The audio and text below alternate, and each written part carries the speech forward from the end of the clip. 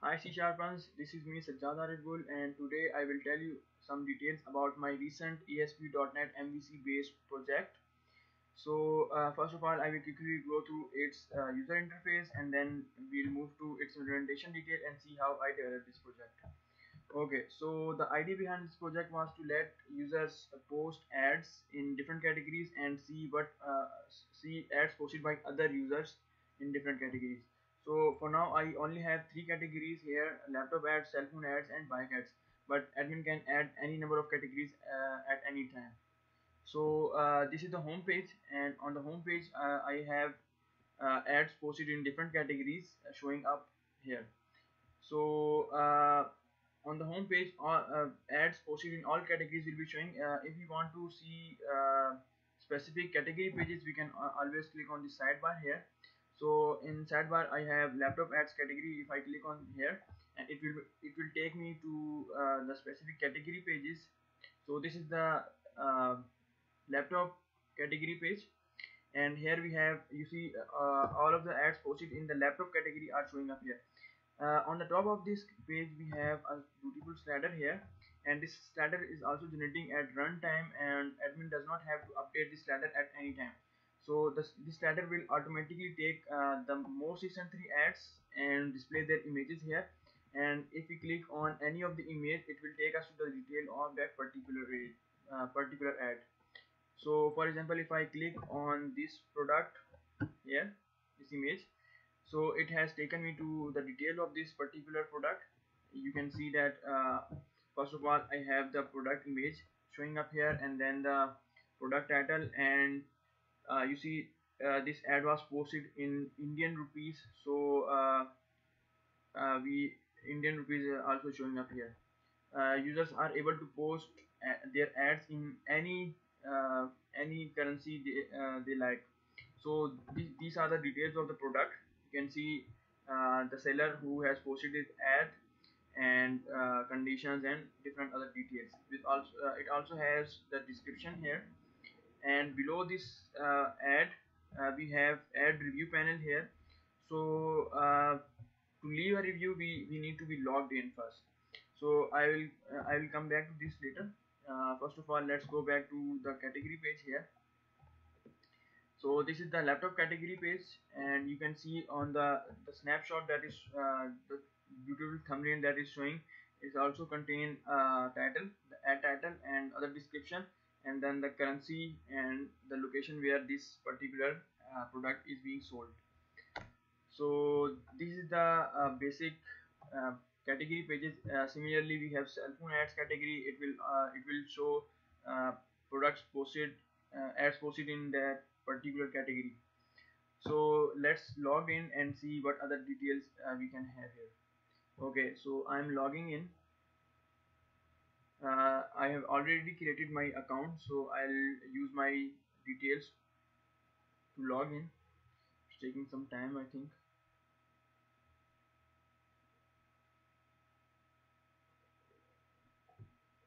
Hello, simply show me the login form.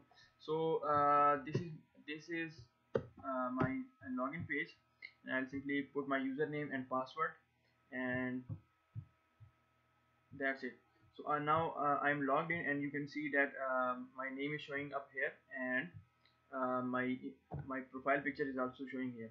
So and this one is by default, so I have not updated any of these. Let's see what other controls we have got. Okay, so if I click on my username here, it is also showing me profile and admin dashboard. I'll come back to these later. First of all, we go to add details pages here. So for example, if I click on this particular product here, and this is the same product that we've already seen. So now you see, I have got add review panel. So if I want to add a review to this particular ad, I can always add from here. Also, I've also added some validation over here. The review length must be of 50 characters and at most 500 characters. So if I want to post a review that is less than 50 characters, it will show me a message here. So let's just simply put a review here. I am interested in this how will you deliver to me? Okay, so now if I click add your review, so it will add my review here. So now you can see my review is added here, and with the timestamp that I have posted, and also a link to my profile is also added to this. If I click on this, it will take the users to my profile. So uh, this ad was posted by Ijaz Arif. So if I logged in with the particular seller who posted this ad, you will also be able to see a control panel here, which will have edit and delete. So let me quickly go to get into his profile and account and see what other details we have. Okay, I'm logging in, and this time I will give this the details of the account that posted that ad. So now you can see that I'm logged in from the account that posted this particular ad. And if I see the detail of this ad, below this ad I have control your ad panel, so I can edit and delete my ad at any time, and I can also see the latest reviews that have been posted by other users. So if I want to answer any of these review, you can also do it. So let me go back to the main here and the navigation bar. So let's see what other details we have in navigation bar. So in navigation bar I've got two options, profile and admin. So the profile, if I click on the profile, it will take me to the details of my own profile here, and I will be able to see my account details like username, location and phone and other stuff here. I'm also able to edit and delete my account from this portion here. And the other thing that we have here is the admin dashboard. Since I've also added some basic role management to this project, I'm also able to customize the admin dashboard to only be accessible to users who have the roles admin and manager. So for now we have three roles: sellers, managers and admin. If I go back to the seller page, seller account here, and in navigation bar he only got link to his profile. So I have added a small authentication here. If a user only has role of seller, he will not be able to access the admin dashboard. Only users with the manager and admin role will be able to access the admin dashboard. So if I click on admin dashboard, it will take me to the admin dashboard here, and this admin dashboard is using a completely different UI. You can see that we've got a sidebar here with most of the controls. So if I click on laptop ads, it will show me a table here with all the ads and their titles and different prices and posting times, with the controls for deleting and their total review count, and also the link to the profile of the seller who posted this particular ad. So if I click on any of it, it will take me to the details of the particular ad, and if I click on the username, it will take me to the profile link of that particular user. Similarly for the cell phone ads and bike ads,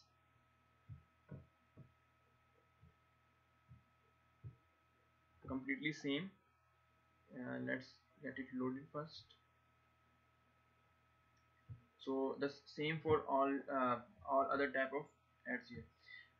In the sellers option, we got the most recent users who registered on our website.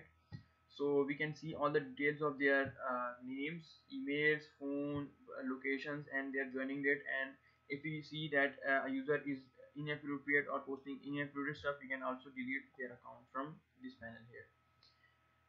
Also we've had option for reviews. So if I click on reviews, I've got this table here, and this table will have details of all the reviews posted by users on ads here. So these are all the reviews posted, here, and if admin see that a particular review is not appropriate, he can also delete it from here. And the posting time, you can also see the posting time at which time the review was leave. So also I have a role, basic role management here. So if I click on the roles, I will be able to see all the users who have the roles of administrators, managers and sellers here in three different tables. So if I click on more details of this particular user, it will display me all the roles held by this user. If I want to add a new role to this user, I can also do this. And if I want to delete a role from this particular user, and I can also do that from here. Another thing that I have here is adding a new role to the project. So if I just want to add another role to the whole project, I can also do that from here. And if I want to delete a particular role completely from the all the users and delete it from the project, I can also do the same from here. So this was the quick user interface details here. Let me go into the implementation detail. So this is the project I have opened in Visual Studio, and here you can see that I have four different you can say modules here for this project. So the main solution window is buy sell, and inside this we have web UI, models, DAL, data access layer and contracts. So first I'll tell you what patterns I have used. I have used repository pattern in this project. I've also used entity framework, and the main thing I have done here is that I have designed it in a modular fashion and is loosely coupled. So all the domain classes are contained in my models. So this is the simple class library project, and here you can see all the domain classes are here. So I've used code first migration. First of all, I've created the different classes here, and then I've migrated this to create a database. So I'm using these model classes inside my data access layer. In my data access layer is also a class library, and inside this I have two different stuff. The first one is that my data context class that I use to use for context to access the database, and the other is repository.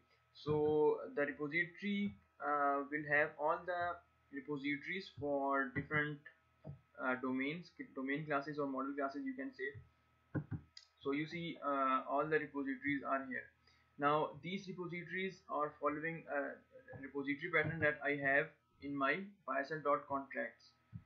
So by using repository pattern, I'm also able to access my data access layer from web UI in a completely different manner. So in future, if my data access layer gets changed, I will not be in much problem with my UI. So I will only update its data access layer, and the all other stuff will remain the same.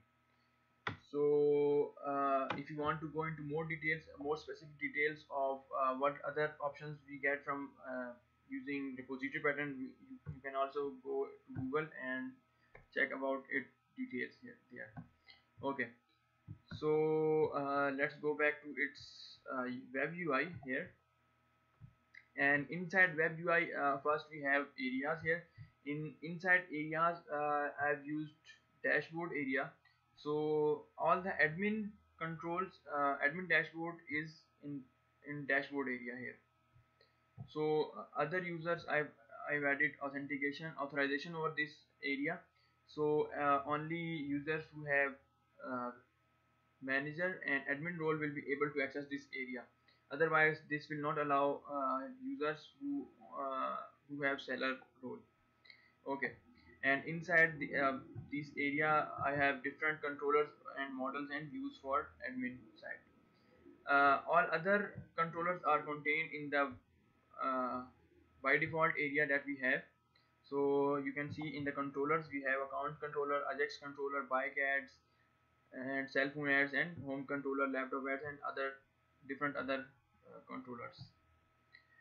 If we go to views folder here, inside views folder we have folders for other controllers pages here.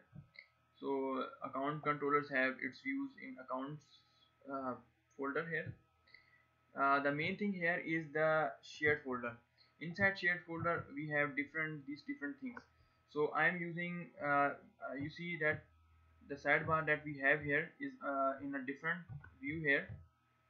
It's in let's say categories partial. So the sidebar details are only in the categories partial page. So and this category partial page is rendering on all the pages of the website. You can see it has action links to different controllers and their particular actions. So and other stuff that I have here is a login partial. This login partial is here I'm adding a small authentication. You can see if a user is in role of admin or manager, he will be able to access admin dashboard. As we see that this particular user did not have the role of manager, so he did not have access to admin dashboard. So this is my basic implementation. If you want to see more details of this project, you can also go to my GitHub account, and inside my GitHub account I have this complete code of this project and all of its commits I have done from the beginning. So you can see all the commits and all the code that I have as of now. So this is you can see the GitHub Sajada Rebuild / Bicep. So all the code is available here. If you want to see it in detail, you can go to this link at any time.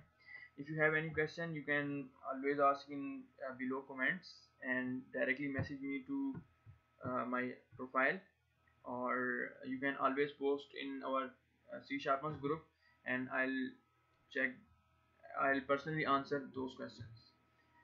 So hopefully you like this project, and we'll see ourselves next time.